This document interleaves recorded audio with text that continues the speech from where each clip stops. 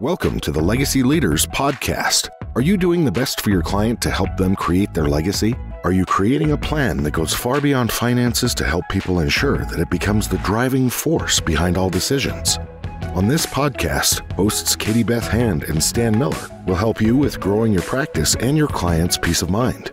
Together, they bring the best and brightest minds to share with you how to help your clients develop their best legacy. And now, here are your hosts, Katie Beth and Stan. Welcome back to the Legacy Leaders Podcast with your hosts, Stan Miller and Katie Beth Hand. Our guest today is an engineer, entrepreneur, and an expert in e-commerce, Ramiro Velasco. Ramiro, thank you so much for joining us. Katie, thank you so much for having me. It makes me sound so smart. So smart. Your professional bio is amazing. So let's dive right in and tell us a little bit about, give us like a 60-second overview of what it is you do now, and then tell our listeners a little bit about the backstory of how you got into this. Awesome. Yeah. Okay. I like that structure. So right now, we launched a business to get brands into Latin America via e-commerce. We basically realized, listen, we got all of this knowledge on how to sell online, and we've got all of these barriers on selling online in Latin America.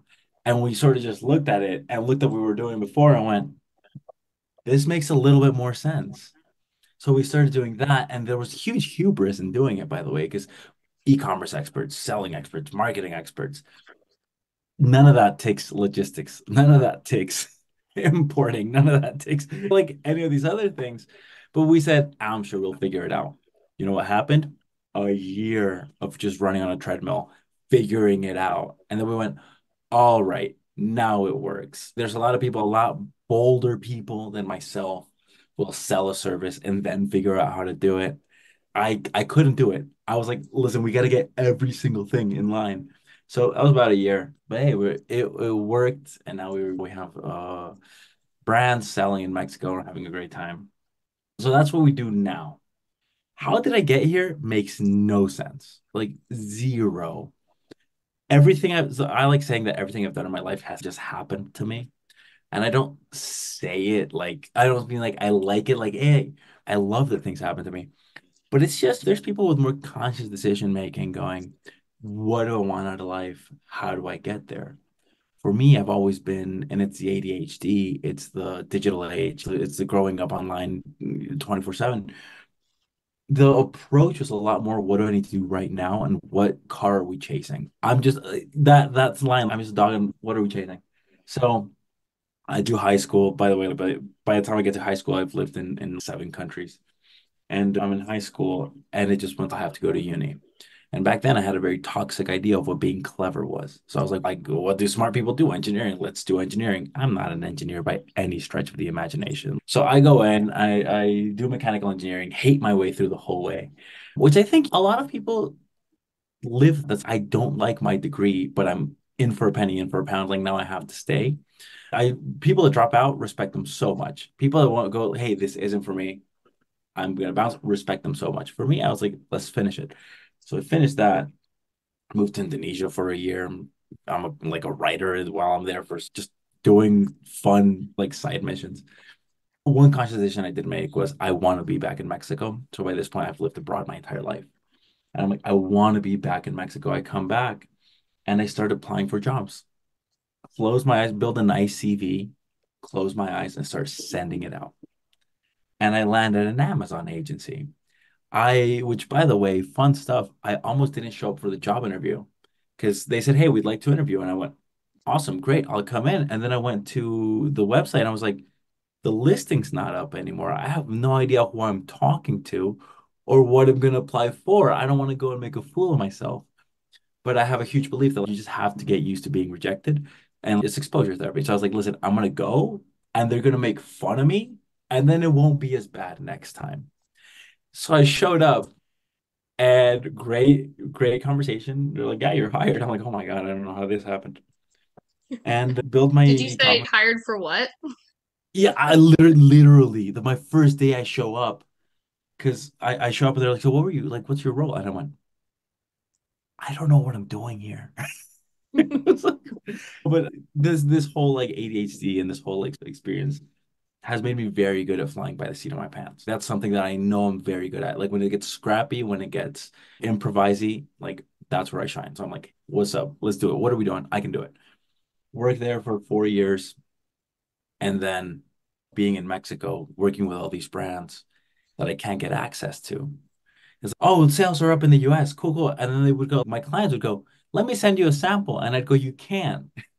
Because cross-border shipping's a nightmare.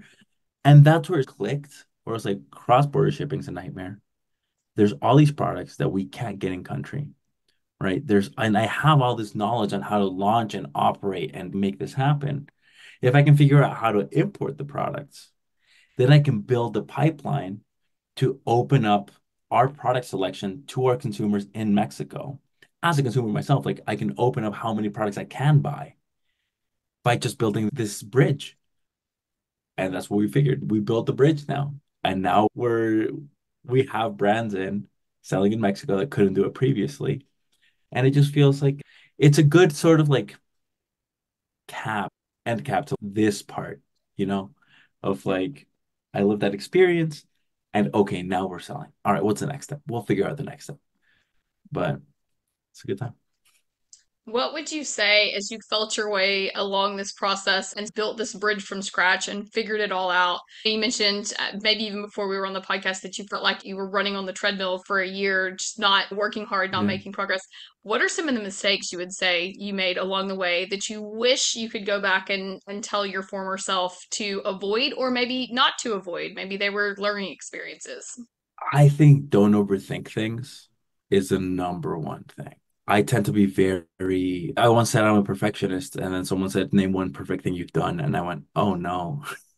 Right? Like, but this idea, like legal, like the legal aspect was was a huge issue for us, right? Like figuring out what that agreement has to be like for for cross-border trade and ownership of product. And it's very easy at a small scale to go, yeah, we'll figure it out. But it's no, because we're building something, we're laying the groundwork for something that can grow long term. So it's mentality, right? Is this complicated? Yes, it's a little bit too difficult. It's a little bit cumbersome to have to figure this stuff out. But I'd rather figure it out before I have clients than after I have clients, right? So legal was a huge part of it. Logistics was a huge part of it. But again, like it's something that had to happen. I had to find the right person to go, don't worry, I got it. And I think that's like the number one thing I've learned over the past year and a half now that we've been doing this. There's a lot of times you'll meet partners that tell you, hey, I can do it. But when my working style and your working style don't meet, we're gonna break it off eventually, right? It's like a relationship. Like if from date one I'm already like I already don't like some of the things you do, then it's probably headed the wrong way. So Right. that's been huge for me. Like meeting the right people, and I'm just like, hey, trust this partner, they'll deal with it. And if they can't deal with it, they'll let us know, Yeah. you know? And that's I think the biggest learning experience. No, you can't work with everyone. Right. Yeah. And that is a No. hard lesson to learn. I'm a people person. I like people. I trust people straight out of the gate. So that's something that I think I struggle with. And I think a lot of our listeners can relate to that as well. We want to believe somebody when they show up and they're like, oh, just trust me, I've got it. And that the people person in me wants to believe it. The type A control personality wants to just do everything myself. And neither of those Yes. are good. Neither of those are good things. I either run myself into the ground trying to do it myself, or I put too much trust in someone else. So I like that you had to feel your way through that and figure things out. And for our listeners as well, once you are able to build a trustworthy team and figure out how to read people and what you're looking for, having that team makes all the difference in the world. Just trust is what you said, and that is really what it all comes down to for sure. So Yeah. love that. I love I that. So go ahead. I was gonna say I just had to restructure a bunch of things. I was like, hey guys, like I love what we're doing, except I'm micromanaging everyone. And that's so bad. I'm like, you gotta have space whenever you're building a team, you have to have space to fail. Yeah, I have to feel like, hey, I can mess up and you have my back. Instead of I can't, like my boss won't let me mess up. So I had this conversation literally 10 days ago where I was like, guys, I messed up. I've micromanaged all of you, and now you all depend on me for things that you shouldn't depend on me for. Moving forward, It's your responsibility. And if you mess it up, you messed it up and we'll figure it out. Like, I got to trust that. And I let that go. And I've been so much happier. Yes, I bet you've been happier, and your team probably has been as well, right? For sure.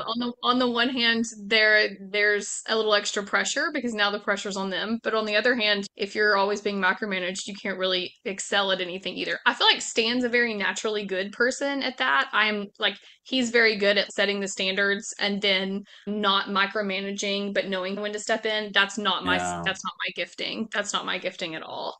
So certainly something that I struggle with. To kind Yeah. of shift gears, and I love this, what we've been talking about. Tell us a little bit about so Go Advance developed a seamless process that takes care of everything from like logistics, and then you guys run ads and things as well. Tell us a little bit about what the process of if a company reaches out to you to want to work with you, where do they get started? What does that process look Yeah. like? How does that work? So let me go a little bit into why, because we had to create it this way. My face should not be this close to the camera, by the way. Basically, so we have pretty strong like thesis or hypothesis from where we're starting, right? We realized that most brands don't not enter Mexico because they don't want to sell in Mexico, but rather because it's a headache and there's a lot of cost involved, and not only money, but also inventory, but also opportunity cost and like the attention that it's going to take and all these things for a market that I don't know if it's going to be good or not. I don't know if my product's going to sell. I don't know if it's a market fit and like people need it or whatever.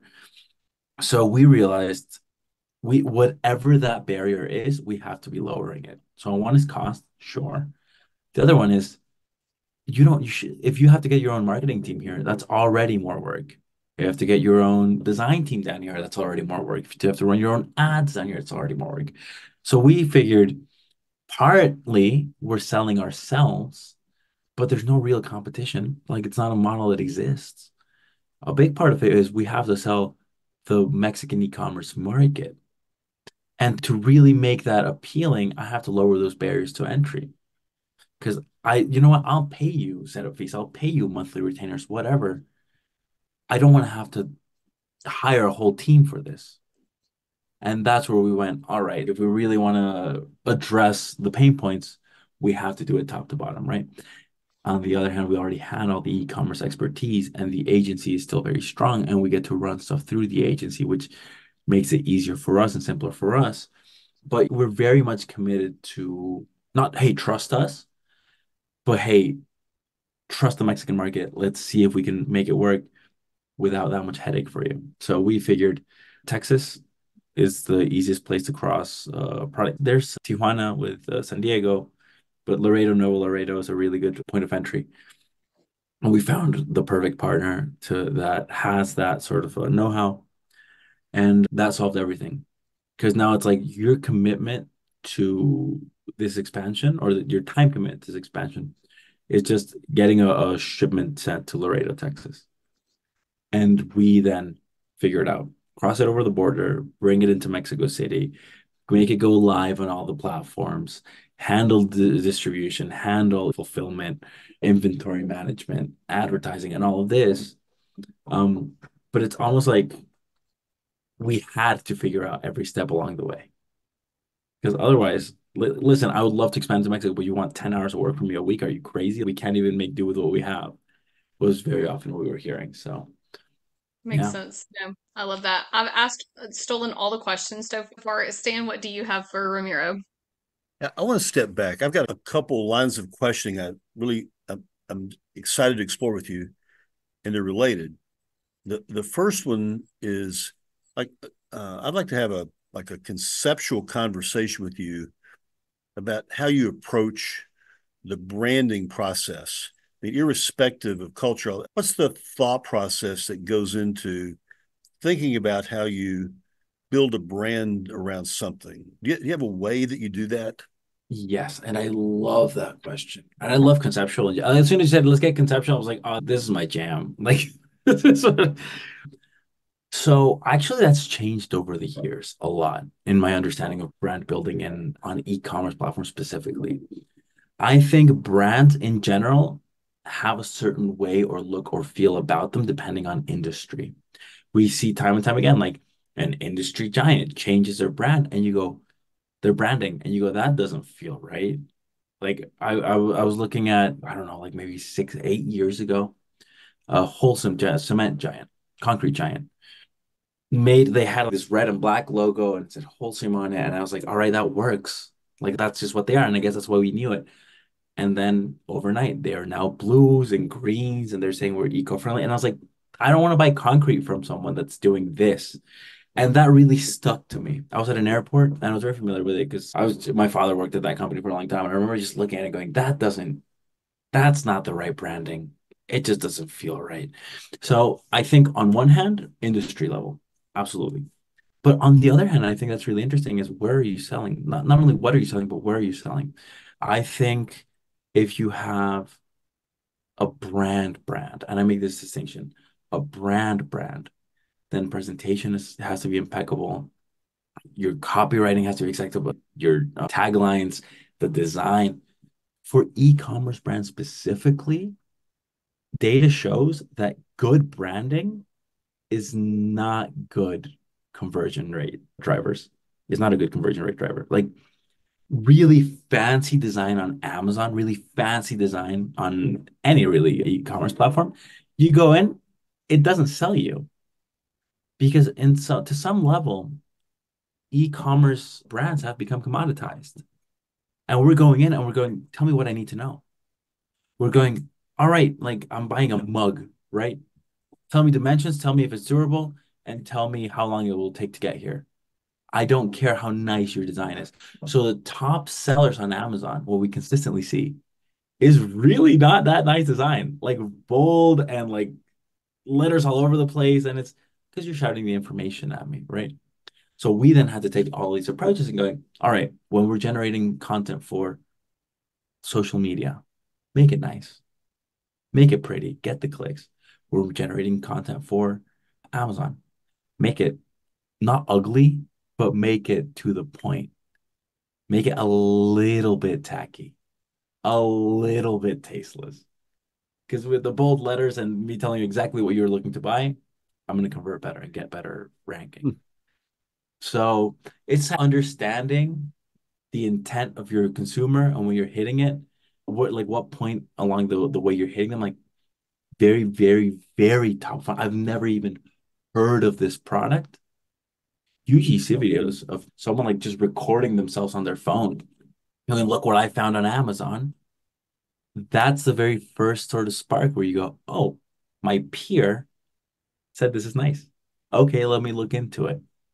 So building a brand is all about, to me, figuring out where you're hitting these people more than the traditional brand building principles. Okay, great. That's useful. That's insightful. So let me drill into that a bit further and ask the follow-on question, which is, how is that process impacted in a cross-cultural context? Really fun points of info. We can think of Mexican e-commerce being like American e-commerce for about 8 years ago. 8 years ago, we're talking 2016. There's trust already, but it's not the biggest volume driver. A lot of companies are looking at their e-commerce like an offshoot, right? It's, yeah, sure, I guess we just do whatever you want, put it up. I don't want to think about it. And that also comes with a lot of really interesting things, like a lot of consumer trust. Right now, in America, if you're going into Amazon, you'll have slight distrusts of products. Like, who's selling it? Why is this brand 17 consonants stringed together? I don't know if I trust this specific product. In Mexico, we're not there yet. So in Mexico, we get to, let's say, be a little bit more conversion driven. When I tell you this is a really nice mug, you'll trust me that it's a really nice mug. So that, on the other hand, language is hugely important. I have to understand what I'm buying, especially for things like supplements, things like anything that goes in my body or on my body. Like I got to understand it. So language and a lot of wording on the trust of the seller, because there's still that little bit of a distrust of going, does it get to your house? What happens if I don't get it? Will I get reimbursed? So across the board, we've put up on our listings off Amazon, because on Amazon we can't control that. We can't control who has the buy box. But on all the other platforms, we're going Go Avance, sold by Go Avance. We are exclusive distributors, work directly with brands. This is not a knockoff. Have an image like that, conversion rate went through the roof. And we ran into that a little bit because we're not a reseller, we came in with a lot of products and we dropped the price by 40, 50% because we're working directly with the brands. And people went, hey, is this an original whatever it is that you're selling? So we just went, this is a constant question. Yes. Hey guys, everything we work with is original. Conversion right through the roof. So yeah, just understanding your market is fun. It's so fun. I live every morning. I'm looking at the financial markets. Every morning, I'm looking at newsletters with fun information about the world. Instead of picking up a newspaper, I'll read Morning Brew and whatever. And it helps you just understand people. It's nice. What are your favorite platforms for selling or for Amazon and Mercado Libre in Mexico are absolutely massive. I'm really fond of Liverpool. Not a huge volume driver, honestly, but there's a little bit of not a lot of people there. So we like being some of the bigger sellers there, even though, again, it doesn't do that much volume. But we're hoping that by making enough volume, they'll knock on our door and go, hey, can we just buy your products? So Liverpool is like a slightly fancier Sears here in Mexico. So is your focus primarily on product sales as opposed to service sales? So our model incentivizes us to be into product sales. We considered having like a management fee, a monthly retainer. We've A/B tested it and seen like how we feel about it. I'm a very big fan of incentives being aligned. My sort of thesis for existing in the business world at all is no one really wants to work. And it's no one's fault. Like I think no one should want to work. So how do I make the systems incentivize work? How do I make it in your best interest to do what's in my best interest? And how do I align my best interest with yours, right? And this is how I manage teams, and this is how I manage. So our business model is literally like, if I can't get your product selling, then we're not making any money from the product. I hear that, but I guess I was asking a different question. Oh yeah, okay. In the work that you do for the clients that you have, is that work done primarily for like tangible products? Yeah. Or is it like financial services or other kinds of services? What are you mostly into? We're mostly into products. And I think that was this is actually a really interesting point that you're bringing up, because when working as an agency, you're a service. Right. And when working as a distributor, your service is secondary. It's your product. How are you selling it? There's some service aspects. So we serve products, but our focus has shifted from our service to our product in this. So really interesting distinction. Yeah, but the people that engage you are selling a products. Tangible thing, right? Yeah, 100%. Okay, 100%. So what are some examples of some of the products that are your staple client relationships? So I'm really fond, I don't know how much I can just open up about it, but I'm really fond of a lot of our supplements clients. It just so happens that sellers in the supplement space seem to be like a good vibe. I'm not sure why. So those monthly calls are always really nice. A lot of coffee products I'm really fond of. They're a really passionate bunch. And because I'm a huge coffee head, like getting on those calls and being like, hey, I tried that recipe you told me, like I put 15 grams instead of 12. And it's nice. So I think those are some of my favorite client relationships. As far as specific products, I'm not sure if anyone's really. I'm not asking you to reveal any comps. I thought there might be some brands out there where everybody knows you're doing the work for this. Yeah. No, I mean, it feels weird to name drop. I don't like plugging my business, and I don't like name dropping. I'm withdrawing the question. Never mind. Yeah. No, it's okay. It's all good. Yeah. We appreciate that Stan and I have a law firm here in Little Rock in Arkansas, and we appreciate you not asking us the name of some of our clients. So that's great. So we'll check that away in the same boat. Yeah, it's always weird because I'll get the question of, hey, can you send me some references? And I go, yes, because I have 2 or 3 that are like, yeah, sure, send over like our case studies or whatever.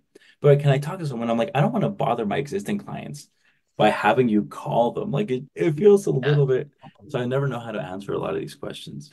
Yes. No, Stan and I can definitely relate to that. We feel bad even asking for a good Google review. It's a process we're working through. So we get it. We understand. I think Go ahead. I think we might all have the same thing of being overly polite as well. Yes, for sure. I can definitely see that would be part of the. Oh my God, it's so funny. My partners are New Yorkers. They're a little bit more myself. Yes. Stan and I have another partner in the business, and he's a New Yorker as well. So he doesn't mind doing all of the things Stan and I hate to do. So it's part personality and part where you're raised, I guess. Yeah. Yeah, they'll straight up go, well, so tell them who cares? And I'm like, what do you mean who cares? If I got this email, I'd be like personally offended. Yeah, who cares? I care. I care if you care. Yeah. Exactly. Yeah. We can relate to that for sure. Well, is there anything else that you would like our listeners to know before we have to sign off? Let's hang out. Anyone that wants to chat to me doesn't have to be work related. I realized recently that I was just scrolling through LinkedIn. I hate the LinkedIn vibe. I'll be honest. The whole I'm here to promote and sell and think you're doing wrong. I don't like any of that. But when I get a message that's, hey man, what's your thoughts on this? I'm like, oh yeah, I can really dig into this. So if anyone wants to connect, hang out, my time should be valuable. I don't respect it. So. Well, that's perfect. So for everybody listening, this has been the Legacy Leaders Podcast with your hosts, Stan Miller and Katie Beth Hand. And our guest today was Ramiro Velasco. And to connect with Ramiro, you can find him on LinkedIn. We will link the company and his personal LinkedIn site as well. So be sure, if you are interested in knowing more, or if you just want to hang out and chat with him, I assure you it's a great time. Be sure you connect with him on LinkedIn. And thank you again so much for listening to the show. You've been listening to the Legacy Leaders Podcast with Katie Beth Hand and Stan Miller. For more information on them and the show, please visit pinnaclelegacylaw.com. If you like what you've learned today, do share the program with your friends and subscribe wherever podcasts are found.